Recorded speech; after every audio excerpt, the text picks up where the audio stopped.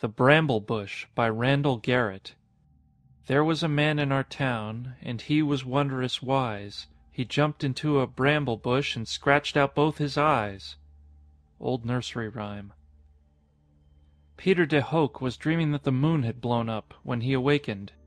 The room was dark except for the glowing nightlight near the door, and he sat up trying to separate the dream from reality. He focused his eyes on the glow plate. What had wakened him? Something had, he was sure, but there didn't seem to be anything out of the ordinary now. The explosion in his dream had seemed extraordinarily realistic. He could still remember vividly the vibration and the crump of the noise, but there was no sign of what might have caused the dream sequence. Maybe something fell, he thought.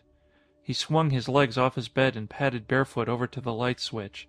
He was so used to walking under the light lunar gravity that he was no longer conscious of it. He pressed the switch and the room was suddenly flooded with light. He looked around. Everything was in place, apparently. There was nothing on the floor that shouldn't be there. The books were all in their places in the bookshelf. The stuff on his desk seemed undisturbed. The only thing that wasn't as it should be was the picture on the wall. It was a reproduction of a painting by Peter de Hoek, which he had always liked, aside from the fact that he had been named after the 17th century Dutch artist. The picture was slightly askew on the wall. He was sleepily trying to figure out the significance of that when the phone sounded. He walked over and picked it up. Yeah? Guz? Guz? Get over here, quick! Sam Willow's voice came excitedly from the instrument. What's the matter, Puss? He asked blearily. Number 2 just blew. We need help, Guz. Fast! I'm on my way, de Hoek said. Take C corridor, Willows warned. A and B caved in, and the bulkheads have dropped. Make it snappy. I'm gone already, de Hoek said, dropping the phone back into place. He grabbed his vacuum suit from its hanger and got into it as though his own room had already sprung an air leak. Number 2 is blown, he thought. That would be the one that Ferguson and Meddy were working on. What had they been cooking? He couldn't remember right off the bat. Something touchy, he thought. Something pretty hot. But that wouldn't cause an atomic reactor to blow. It obviously hadn't been a nuclear blow-up of any proportions, or he wouldn't be here now, zipping up the front of his vac suit. Still, it had been powerful enough to shake the lunar crust a little, or he wouldn't have been wakened by the blast. These new reactors could get out a lot more power, and they could do a lot more than the old ones could, but they weren't as safe as the old heavy metal reactors by a long shot. None had blown up yet, quite, but there was still the chance. That's why they were built on Luna instead of on Earth. Considering what they could do, de Hoek often felt that it would be safer if they were built out on some nice, safe asteroid, preferably one in the Jovian-Trojan sector.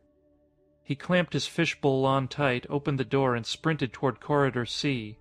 The trouble with the Ditmars-Horst reactor was that it lacked any automatic negative feedback system.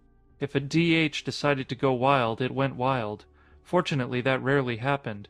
The safe limits for reactions were quite wide, wider usually than the reaction limits themselves, so that there was always a margin of safety, and within the limits a nicety of control existed that made nucleonics almost an esoteric branch of chemistry. Cookbook chemistry, practically. Want deuterium? Recipe. To 1.00813 grams purest hydrogen 1, add, slowly and with care, 1.00896 grams fine-grade neutrons. Cook until well done in a Ditmars-Horst reactor. Yield 2.01471 grams rare old deuterium, plus some 2 million ergs of raw energy. Now you are cooking with gas. All you had to do was keep the reaction going at a slow enough rate so that the energy could be bled off, and there was nothing to worry about. Usually. But control of the feebleizer field still wasn't perfect, because the fields that enfeebled the reactions and made them easy to control weren't yet too well understood. Peter de Hoek turned into Corridor C and kept on running. There was plenty of air still in this corridor, and there was apparently little likelihood of his needing his vac suit. But on the moon nobody responds to an emergency call without a vac suit. He was troubled about corridors A and B. The explosion must have been pretty violent to have sealed off 2 of the 4 corridors leading from the living quarters to the reaction labs. 2 corridors went directly to one of the reactors, 2 went directly to the second. 2 more connected the reactor labs themselves, putting the labs and the living quarters at the corners of an equilateral triangle. Peter had never been able to figure out why A and B corridors led to Reactor 2, while C and D led to Reactor 1. Logically, he thought it should have been the other way around. Oh well. Going down C meant that he'd have to get to Reactor 2 the long way around. What had the damage been, he asked himself. Had anyone been hurt? Or killed? He pushed the questions out of his mind. There was no point in speculating. He'd have the information soon enough. He took the cut-off to the left at a 60-degree angle to Corridor C, which led him directly to Corridor E, bypassing Reactor 1. He noticed as he went by that the operations lamp was out. Nobody was working with Reactor 1. As he pounded on down the empty corridor, he suddenly realized that he hadn't seen anyone else running with him. There were 5 other men in the reactor station, and, so far, he had seen no one. He knew where Willows was, but where were Ferguson, Meddy, Laynard, and Quillen? He pushed those questions out of his mind, too, for the time being. A head popped out of the door at the far end of the corridor. "Guz! Hurry, Guz!" De Hooch didn't bother to answer Willows. He was short of breath as it was. He knew, besides, that no answer was expected. He had known Willows for years and knew how he thought. It was Willows who had first tagged De Hooch with that silly nickname, Guzzle. Not because Peter was such a heavy drinker, although he could hold it like a gentleman, but because he had thought Guzzle De Hooch was so uproariously funny. "Nobody likes a guzzle as well as De Hooch," he'd say, with an idiot grin. As a result, everybody called Peter Guz now. The head had vanished back into the control room of Reactor 2. De Hooch kept on running, his breath rasping loudly in the confines of the fishbowl helmet. Running 400 yards isn't the easiest thing in the world, even if a man is in good physical condition. There was less weight to contend with, but the mass that had to be pushed along remained the same. The notion that running on Luna was an effortless breeze was one that only Earth-huggers clung to. He ran into the control room and stopped, panting heavily. "What happened?" Sam Willow's normally handsome face looked drawn. "Something went wrong. I don't know what. I was finishing up with Reactor 1 when I heard the explosion. They are both," he gestured toward the reactor, "both in there." "Still alive?" "I think so. One of them, anyway. Take a look." De Hooch went over to the periscope and put his eyes to the binoculars. He could see 2 figures in heavy, dull gray, radiation-proof suits. They were lying flat on the floor, and neither was moving. De Hooch said as much. "The one on the left was moving his arm, just a little," Willows said. "I'll swear he was." Something in the man's voice made De Hooch turn his head away from the periscope's eyepieces. Willow's face was gray, and a thin film of greasy perspiration reflected the light from the overhead plates. The man was on the verge of panic. "Calm down, Puss," De Hooch said gently. "Where's Quillen and Laynard?" "They're in their rooms," Willows said in a tight voice. "Trapped. The bulkheads have closed 'em off in A. No air in the corridor. We'll have to dig 'em out. I called 'em both on the phone. They're all right, but they're trapped." "Did you call base?" "Yes, they haven't got a ship. They sent 3 Mooncats, though. They ought to be here by morning." De Hooch looked up at the chronometer on the wall. 0112 Greenwich time. Morning meant any time between 8 and noon. The position of the sun up on the surface had nothing to do with lunar time. As a matter of fact, there was a full Earth shining at the moment, which meant that it wouldn't be dawn on the surface for a week yet. "If the cats from base get here by noon, we'll be okay, won't we?" De Hooch asked. "Look at the instruments," Willows said. De Hooch ran a practiced eye over the console and swallowed. What were they running? "Mercury 203, Willows said. "Half-life 46.5 days. Beta and gamma emitter. Converts to thallium 203. Stable." "What did they want with a kilogram of the stuff?" "Special order. Shipment to Earth for some reason." "Have you checked the endpoint? She's building up fast." No, I haven't." He wet his lips with the tip of his tongue. "Check it," said De Hooch. "Do any of the controls work?" "I don't know. I didn't want to fiddle with them." "You start giving them a rundown. I'm going to get into a suit and go pull those 2 out of there, if they're still alive." He opened the locker and took his radiation-proof suit out. He checked it over carefully and began shucking his vac suit. A few minutes' delay in getting to the men in the reactor's anteroom didn't matter much. If they hadn't been killed outright and were still alive, they would probably live a good deal longer. The shells of the radiation suits didn't look damaged, and the instruments indicated very little radiation in the room. Whatever it was that had exploded had done most of its damage at the other end of the reactor.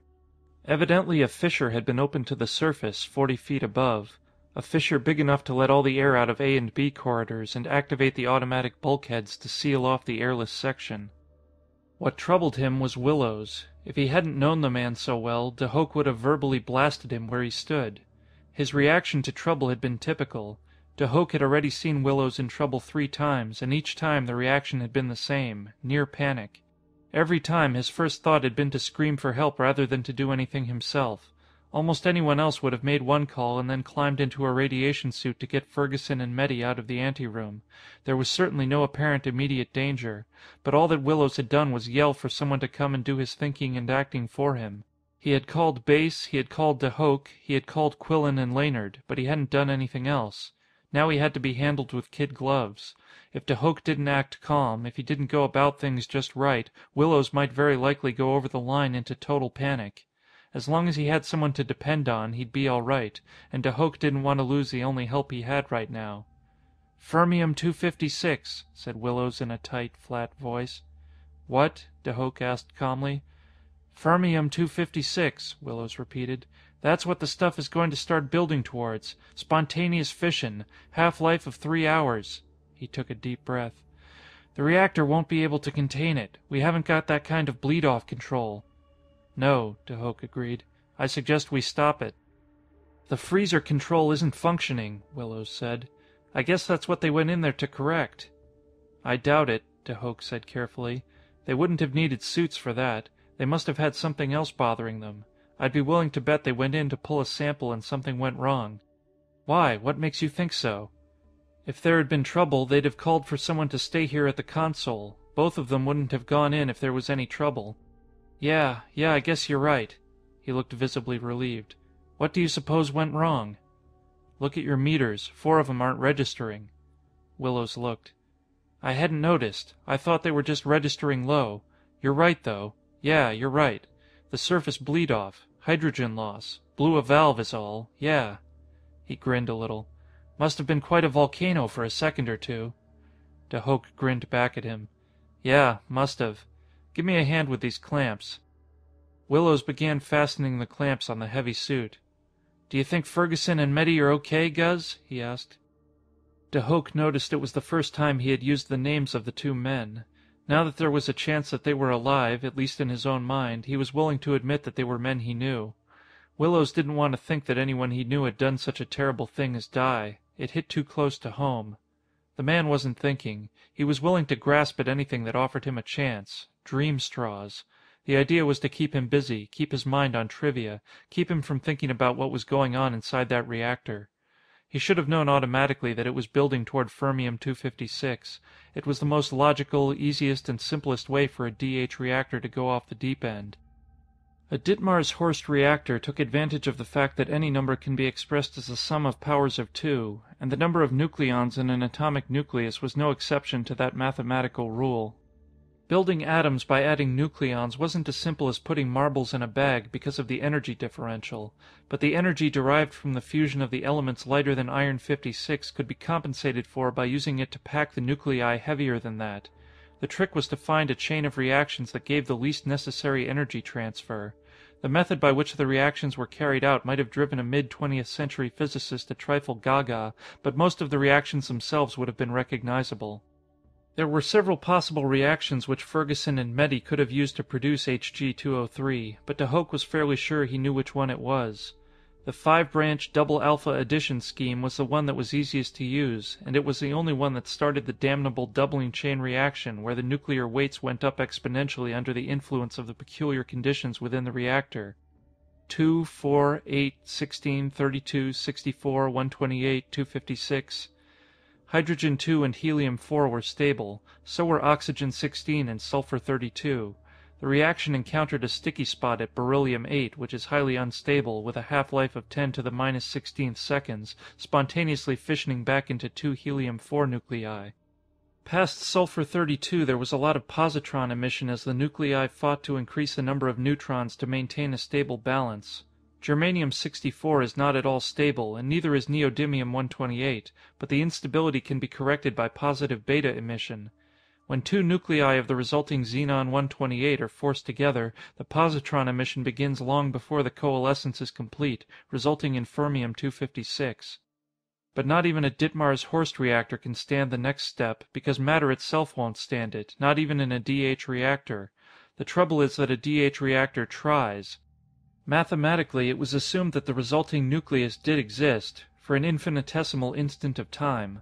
Literally, mathematically, infinitesimal. so close to zero that it would be utterly impossible to measure it. Someone had dubbed the hypothetical stuff Instantanium 512. Whether Instantanium 512 had any real existence is an argument for philosophers only. The results, in any case, were catastrophic. The whole conglomeration came apart in a grand splatter of neutrons, protons, negatrons, positrons, electrons, neutrinos, a whole slew of Greek-lettered mesons of various charges and masses, and a fine collection of strange and ultra-strange particles. Energy? Just oodles and gobs. Peter de Hooch had heard about the results. He had no desire to experience them firsthand. Fortunately, the reaction that led up to them took time. It could be stopped at any time up to the FM 256 stage. According to the instruments, that wouldn't be for another 6 hours yet, so there was nothing at all to worry about. Even after that it could be stopped, provided one had a way to get rid of the violently fissioning fermium. "Connections okay?" Willows asked. His voice came over the earphones inside the ponderous helmet of the radiation suit. "Fine," said de Hooch. He adjusted the double periscope so that his vision was clear. "Perfect." He tested the controls, moving his arms and legs to see if the suit responded. The suit was so heavy that, without powered joints, controlled by servo mechanisms, he would have been unable to move, even under lunar gravity. With the power on, though, it was no harder than walking underwater in a diving suit. "All's well, Puss," he said. "I'll keep an eye on you," said Willows. "Fine. Well, here goes Colossus de Hooch." He began walking toward the door that led into the corridor which connected the reactor anteroom to the control room. It took time to drag the two inert figures out of the anteroom. All de Hooch could do was grab them under the armpits, apply power, and drag them out. He went out the same way he had come in, traversing the separate chambers in reverse order. First came the decontamination chamber, where the radioactive dust that might have settled on the suits was sluiced off by the detergent sprays. When the radiation detectors registered low enough, de Hooch dragged Ferguson into the outer chamber, then went back and got Medi and put him through the same process. Then he dragged them on into the control room so that Willows could get them out of the heavy suits. "Can you help me, Guz?" Willows asked. It was obvious that he didn't want to open the suits. He didn't want to see what might be inside. De Hooch helped him. They were both alive, but unconscious. Bones had been broken, and Medi appeared to be suffering from concussion. They were badly damaged, but they'd live. De Hooch and Willows made 2 trips down E and C corridors, carrying the men on a stretcher, to get them in bed. De Hooch splinted the broken bones as best he could and gave each of them a shot of narcodyne. He had to do the medical work because Quillen, the medic, was trapped in Corridor A. He called Quillen on the phone to tell him what had happened. He described the signs and symptoms of the victims as best he could, and then did what Quillen told him to do. "They ought to be all right," Quillen said. "With that dope in them, they'll be out cold for the next 12 hours, and by that time the boys from base will be here. Just leave 'em alone and don't move 'em any more." "Right. I'll call you back later. Right now, Puss and I are going to see what's wrong with the control linkages on number 2. "Right. Bye-o." De Hooch and Willows walked back to the control room of number 2 reactor in silence. Once inside the control room, De Hooch said, "How are those control circuits?" Willows was supposed to have been checking them while he'd been dragging Ferguson and Medi out of the antechamber. "Well, I'm not sure. I'll show you what I've found so far, Guz. You ought to take a look at them. I'd like you to take a look-see. I think..." He gestured toward the console. "I think they're all right except for the freezer vernier and the pressure release control." He doesn't trust his own work, De Hooch thought. Well, that's all right. Neither do I. Painstakingly, the two of them went over the checking circuits. Willows was right. The freezer and pressure controls were inoperable. "Damn," said De Hooch. "Double damn." "They're probably both stuck at the firewall," Willows said. "Sure, where else? I'll have to go in there and unstick 'em. Help me get back into that 2-legged tank again." He wished he knew more about what Ferguson and Medi had been doing. He wished he knew why the 2 men had gone into the anteroom in the first place. He wished a lot of things, but wishing was a useless pastime at this stage of the game. If only one of the 2 men had been in a condition to talk. He got back into his radiation-proof suit again, took one last look at the instruments on the console, and headed for the reactor. Through the first radiation trap, left turn, right turn, right turn, left turn, through the cold room, through the second radiation trap, through the decontamination chamber, and through the third radiation trap into the anteroom. Now that Ferguson and Medi were safely out of the way, he could give his attention to the damage that had been done. Had Ferguson and Meddy actually come in to tap off a sample as he had suggested to Willows? He looked around at the wreckage in the antechamber. Quite obviously, the heavy door of the sample chamber was wide open, and it certainly appeared that the wreckage was scattered from that point. Cautiously, he went over to look at the open sample chamber. It looked all right, except that the bottom was covered with a bright metallic dust. He rubbed his finger over it and looked at the fingertip. A very fine dust, and yet it hadn't been scattered very much by the explosion. Heavy, very likely osmium. Osmium 187 was stable, but it wasn't a normally used step toward Mercury 203. 4 successive alpha captures would give polonium 203, not mercury. Ditto for an oxygen fusion. It could be iridium or platinum, of course. Whatever it was, the instruments in his helmet told him it wasn't hot. He had a hunch that Ferguson and Meddy had been building Mercury 203 from hafnium 179 by the process of successive fusions with hydrogen-3, and that something had gone wrong with the H3 production. It appeared that the explosion had been a simple chemical blast caused by the air oxidation of H2, but the bleeder vent at the other end of the reactor had apparently kicked at the same time. An enormous amount of unused energy had been released, blowing the entire emergency bleeder system out. Something didn't seem right. Something stuck in his craw, and he couldn't figure out what it was. He opened up the conduit boxes that led through the antechamber from the control console to the reactor beyond the firewall. Everything looked fine. That meant that whatever it was that had fouled up the controls was on the other side of the firewall. "How does it look?" Willow's voice came worriedly over the earphones. "Have I already said damn?" de Hooch asked. "You have," Willows said with forced lightness. "You even said double damn." "Factorial damn, then," said de Hooch. "What's the matter?" "Apparently the foul-up is on the other side of the firewall." "Are you going in?" "I'll have to." "All right, watch yourself." "I will." He went over to the periscope that surveyed the part of the reactor beyond the firewall. Everything looked normal enough. He carefully checked the pressure gauge. Normal. "Check the spectro for me, will you?" he asked. "Make sure that's just the normal helium atmosphere in there." "Sure." A pause. "Nothing but helium, Guz. What were you expecting?" "I don't think I'd care to walk into a hydrogen atmosphere at 300 centigrade." "Neither would I, but how could there be hydrogen in there?" "There shouldn't be, but there's something screwy going on here, and I can't put my finger on it." "Well, whatever it isn't hydrogen in the reactor room." "Okay, stand by. I'm going in." He walked over to the firewall door. On the other side of it was a small chamber where the oxygen and nitrogen of normal air would be swept out before he opened the inner door to go into the inner chamber itself. There was no need for an airlock, since small amounts of impurities in the He4 didn't bother anything. It was just as he turned the lever that undogged the firewall door that he realized his mistake. But it was too late. The door jerked outward, and a hot wind picked him up and slammed him against the far wall. There was a moment of pain. Then, nothing. There was something familiar about the man who was turning the wheel, but de Hooch couldn't place it. The man was wearing a black hood, as befitted a torturer and executioner. "Idiot," said the hooded man, giving the wheel of the rack a little more pressure. "Explain the following. If a half plus a half is equal to a whole, why is hafnium plus hafnium not equal to holmium?" Stretched as he was on the rack, de Hooch could not think straight because of the excruciating pain. "Because a half is 8.28% heavier than a whole," said de Hooch. "You are an idiot nonetheless," said the torturer. He gave the wheel another twist. De Hooch wanted to scream, but he couldn't. "Try again," said the torturer. "What is a half plus 4 plus 4 plus 4 plus 4 plus—" "Stop!" screamed de Hooch. "Stop! Stop at the osmium!" "Ah, but it didn't stop at the osmium," said the hooded man. "It went on and on and on. Plus 4 plus 4 plus 4 plus 4 plus 4, until there were so many plus 4s in there that the place looked like an old-fashioned golf course." "My legs hurt," said de Hooch. The man was no longer wearing a hood, but de Hooch couldn't tell if it was Willows or himself. "We will all go together when we go," said the man. De Hooch turned his head away and looked at the ceiling, and he realized that it was the ceiling of the antechamber. "My legs hurt," he repeated, and he could hear the hoarse whisper inside the helmet. He realized that he was lying flat on his back. He had been jarred around quite a bit in the suit. He wondered if he could sit up.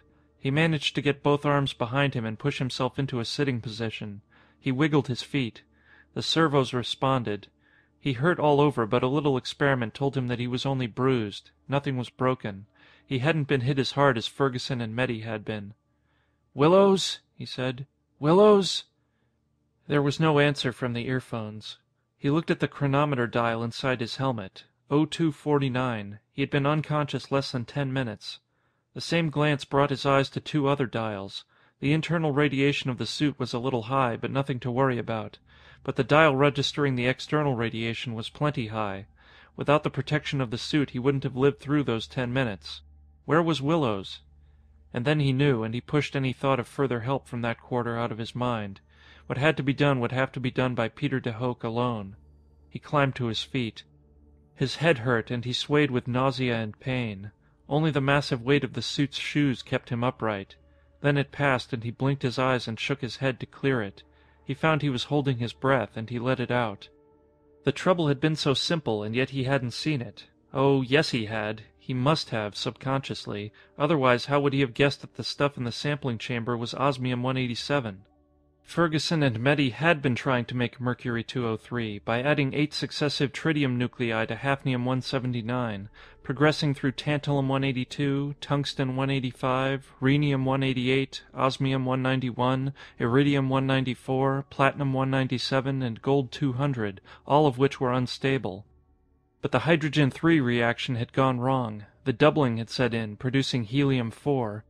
Successive additions of the alpha particles to hafnium-179 had produced first tungsten-183 and then osmium-187, both of which were stable. Ferguson and Meddy, seeing that something was wrong, drew off a sample and then reset the reaction to produce the Hg-203 they wanted. Then they had come down to pick up the sample.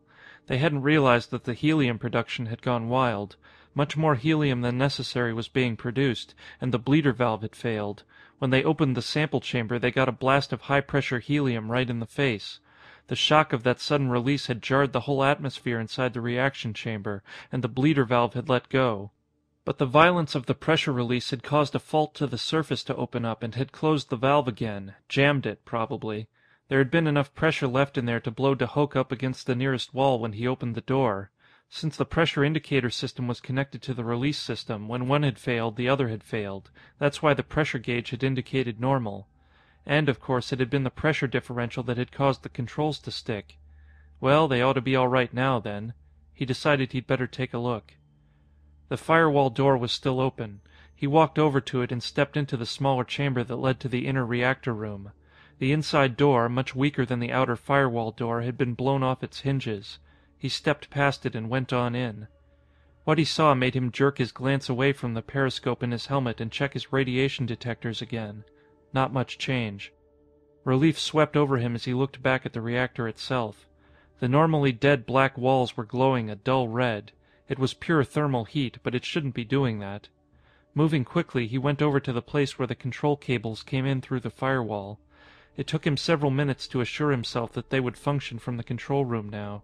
There was nothing more to do but get out of here and get that reaction damped. He went out again, closing the firewall door behind him and dogging it tight. There would be no more helium production now. He went through the radiation trap to the decontamination chamber to wash off whatever it was he had picked up. The decontamination room was a mess. De Hooch stared at the twisted pipes and the stream of water that gushed out of a cracked valve. The blast had jarred everything loose. Well, he could still scrub himself off. Except that the scrubbers weren't working. He swore under his breath and twisted the valve that was supposed to dispense detergent. It did, thank heaven. He doused himself good with it and then got under the flowing water. The radiation level remained exactly where it was. He walked over and pulled one of the brushes off the defunct scrubber and sudsed it up. It wasn't until he started to use it that he got a good look at his arms. He hadn't paid any attention before. He walked over to the mirror to get a good look. "You look magnificent," he told his reflection acidly. The radiation-proof armor looked as though it had been chrome-plated. But de Hooch knew better than that. He knew exactly what had happened. He was nicely plated all over with a film of mercury, which had amalgamated itself with the metallic surface of the suit. He was thoroughly wet with the stuff, and no amount of water and detergent would take it off. There was something wrong with number 2 reactor, all right. It had leaked out some of the mercury-203 that Ferguson and Meddy had been making. He thought a minute. It hadn't been leaking out just before he opened the door in the firewall, because Willows would certainly have noticed the bright mercury line when he checked with the spectroscope. The stuff must have been released when the pressure dropped. He walked back to the anteroom and looked at the sampling chamber. There were a few droplets of mercury around the inlet. Thus far, the 3 pressure explosions had wrecked about everything that was wreckable, he thought. No, not quite. There was still the chance that the whole station would go if he didn't get back into the control room and stop that powers of 2 chain. The detonation of Instantanium 512 would finish the job by doing what high-pressure helium could never do. He glanced at the thermometer. The temperature behind the firewall had risen to 240 centigrade. It wasn't supposed to be above 200. It wasn't too serious, really, because a little heat like that wouldn't bother a Ditmars-Horst reactor, but it indicated that things back there weren't working properly. He turned away and walked back to the decontamination chamber. There must be some way he could get the mercury off the suit, because he couldn't take the suit off until the mercury was gone. First, he tried scrubbing. That was what showed him how upset he really was. He had actually scrubbed the armor on his left arm free of mercury when he realized what he was doing and threw the brush down in disgust. Use your head, de Hoek, he told himself. What good would it do to scrub the stuff off of the few places he could reach? In the bulky armor he was worse than muscle-bound. He couldn't touch any part of his back. He couldn't bend far enough to touch his legs. His shoulders were inaccessible even. Scrubbing was worse than useless. It was time-wasting. He picked up the brush again and began scrubbing at the other arm. It gave him something to do while he thought. While he was thinking, he wasn't wasting time. What would dissolve mercury? Nitric acid. Good old HNO3. Fine. Except that the hot lab was at the other end of the reactor, where the fissure had let all the air out. The bulkheads had dropped and he couldn't get in, and, naturally, the nitric acid would be in the lab. For the first time he found himself hating Willow's guts. If he were around, he could get some acid from the cold lab, or even from the other hot lab at number 1. If Willow's... He stood up and dropped the brush. Dolt, boob, moron, idiot. Not Willow's, himself. There was no reason on Earth, or Luna, why he couldn't walk over to number 1 hot lab and get the stuff himself. The habit of never leaving the lab without thorough decontamination was so thoroughly ingrained in him that he had simply never thought about it until that moment. But what did a little contamination with radioactive mercury mean at a time like this? He could take F corridor to number 1, use the decontamination chamber and the acid from the lab, shuck off his armor there, and come back through E corridor. F could be cleaned up later. So simple. He went through the light trap to the next chamber and turned the handle on the sliding door. The door wouldn't budge. It had been warped by the force of the helium blast, and it was stuck in its grooves. Well, there were tools. The thing could be unstuck. Peter de Hoek was a determined man, a strong man, and a smart man, but the door was more determined and stronger than he was, and his intelligence didn't give him much of an edge right then. After an hour's hard work, he managed to get the door open about 18 inches. Then it froze fast and refused to move again. All the power and leverage he could bring to bear was useless. The door had opened all it was going to open. Beyond it he could see the next radiation trap, and freedom. 18 inches would have been plenty of space for him to get through if he had not been wearing the radiation-proof suit, but he didn't dare take that suit off. By the time he got out of the suit, the intensely radioactive mercury on its surface would have made his death only a matter of time, and not much time at that. He told himself that if it were simply a matter of running to the control room to shut off the DH reactor, he'd do it. That could have been done before he lost consciousness, but it wasn't that easy. Damping the reaction took time and control. The stuff had to be eased back slowly. Shutting off the Ditmars-Horst would simply blow a hole in the crust of Luna and kill everyone if he did it now. There were 4 or 5 men out there who would die if he pulled anything foolish like that. The explosion wouldn't be as powerful as the Instantanium 512 reaction would be, but it would be none the less deadly for all that. There had to be either a way to scrape the mercury off the suit or a way to open the door another 6 inches. Or, he added suddenly, a way to get safely out of the suit. At the end of another 20 minutes he had still thought of nothing. He wandered around the decontamination room, looking at everything, hoping he might see something that would give him a clue. He didn't. He went into the antechamber of the reactor and glared at the door in the firewall. The instruments said that things were getting pretty fierce on the other side of that wall. Temperature 295 and still rising. Pressure? He carefully cracked the inlet of the sampling chamber and got a soft hiss. The helium was expanding from the heat, that was all.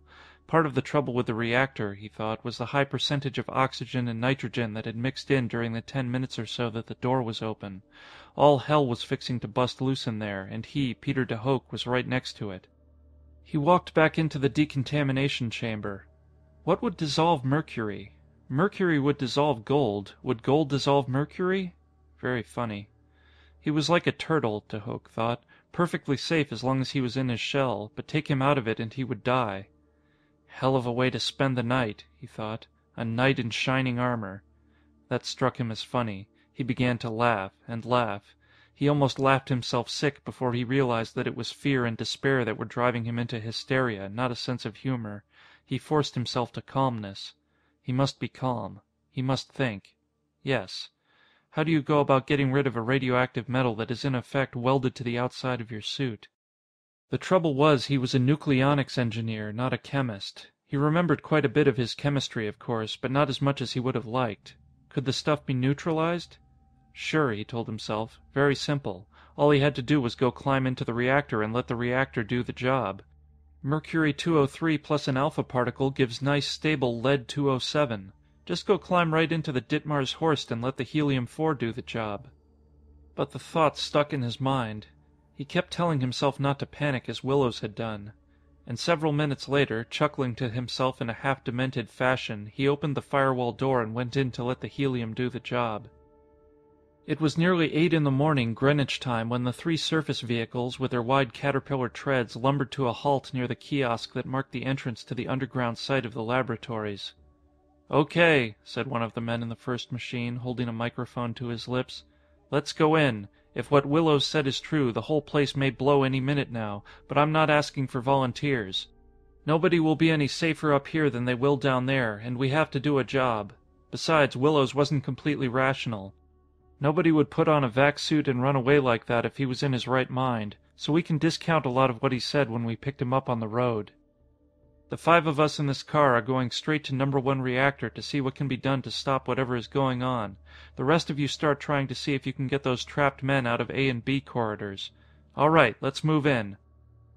Less than 5 minutes later, 5 men went into the control room of number 1 reactor. They found Peter de Hooch sound asleep in the control chair, and the instruments showed that the Ditmars Horst reactor was inactive. One of the men shook de Hooch gently, awakening him in the middle of a snore. "What?" he said groggily. "We're here, Guz. Everything's okay." "Sure, everything's okay. Nothing to it. All I did was wait until the temperature got above 357 centigrade, above the boiling point of mercury. Then I went in and let the hot helium boil the stuff off me. Nothing to it. Near boiled myself alive, but it did the trick." "What?" asked the man in a puzzled voice. "Are you talking about?" "I am a knight in dull armor," said Peter de Hooch, dozing off again. Then he roused himself a little and said, without opening his eyes, "Hi-yo, Quicksilver, away!" and he was sound asleep again. And when he saw what he had done, with all his might and main, he jumped back in that Bramblebush and scratched them in again. End of The Bramblebush by Randall Garrett.